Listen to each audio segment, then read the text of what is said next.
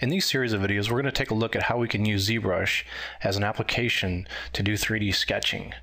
A 3D sketch is a model that you're going to be able to generate really quickly and flesh out ideas in actual 3D forms, but they're not going to be complete models. The topology is not going to be good. It's only about how does this thing look and how does it look in 3 dimensions. People have been doing sketches for quite some time with pen and paper, and people have made really quick models in the real world using, maybe model kits, kit bashing, pushing and pulling parts together to form models real quickly. But it hasn't been something that was really available on the computer until recently.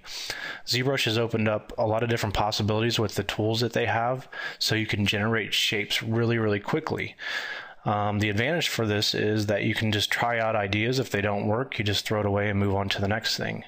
We're not worried about any kind of technical requirements here. We're only worried about what does the shape look like and moving to the next stage of taking that model, getting it approved by an art director, and moving on to the next step of actually taking that and using it as a 3D template to build our final models from in our clean topology. Real quickly, before we move on to the next section, I just wanted to show you what has made this possible for ZBrush to be able to sketch in the way that it does. It's a new system called Dynamesh, which is actually a form of volume sculpting to where it looks at the volume of an object, and that's how things are added or subtracted away from that volume.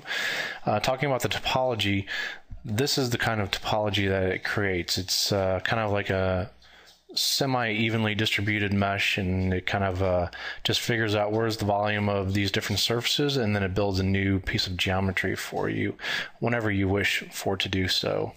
So you're never really worried about the topology, the edge flow, anything like that on these kind of models. It's just seen as a solid block of maybe polygons.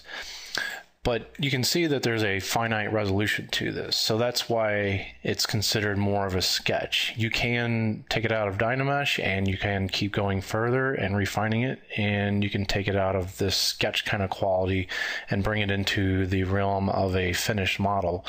But that's not really the point of this concepting stage. The point of the concepting stage is just to quickly get ideas out and flesh them out in 3D so you can take a look at them and spin around your models in 3D.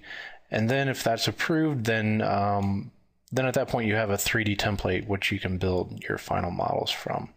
So I just wanted to let you know that that's kind of the new thing that has been opened up inside of ZBrush to allow this type of model creation. It's the addition of Dynamesh, and we'll be taking a look at that as well.